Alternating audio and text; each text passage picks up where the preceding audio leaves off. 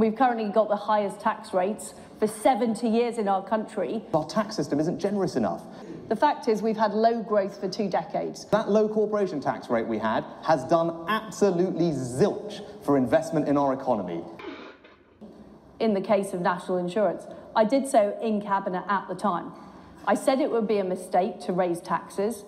I said we didn't need to. We could afford it within our current spending envelope. We have tried a failed experiment. I think the best thing to do with Nicola Sturgeon is ignore her. NHS. Because right now we've got this massive problem with the backlogs.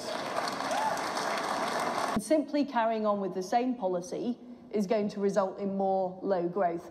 I think it was wrong to cut the social care budget, and then we're now suffering the consequences of that. I haven't seen any change in the last 2.5 years. Well, every single chance I was given the opportunity to express a view, I was on the favour of doing less rather than more on lockdowns. We're currently predicted to have a recession next year. Well, that's one hell of a party political broadcast. Government was not run properly, it was not run seriously, and it was not run with decency and integrity.